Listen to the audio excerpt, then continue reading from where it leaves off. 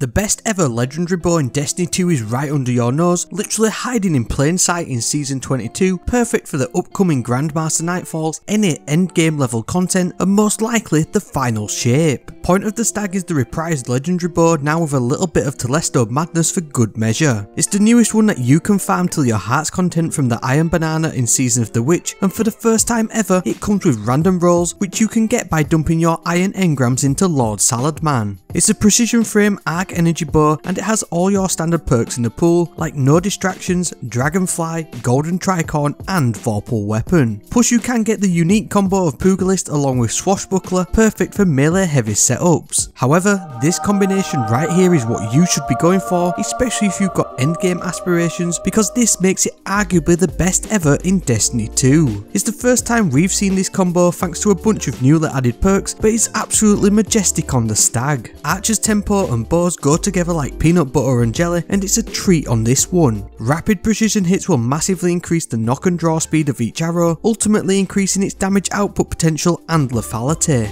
Then with the brand new precision instrument, you're going to get a rolling increase in point of the Stag's damage output by simply using it. This perk stacks up to 6 times and it'll grant you a 25% damage boost at the maximum stacks, which applies to all types of enemies. This means you only need to land 6 consecutive and rapid hits on enemies to get the weapon damage boost going, perfect for slaying out trash ads or even plinking away at champions or bosses. Now the only real reason to farm for this is its brand new origin trait. Skulking Wolf might as well not exist because Wildcard does, and it's basically turning this bow into Telesto. Any final blow has a chance to create experimental submunitions at the enemy's location, which are basically Telesto style projectiles which will explode when nearby to enemies, arguably turning this bow into an exotic that's likely to break the game much like its purple relative does on a regular basis. Now that I've saved you some time, save yourself even more by running this excellent high burst DPS combo and be the envy of your time poor fire team. Find out why in this next video.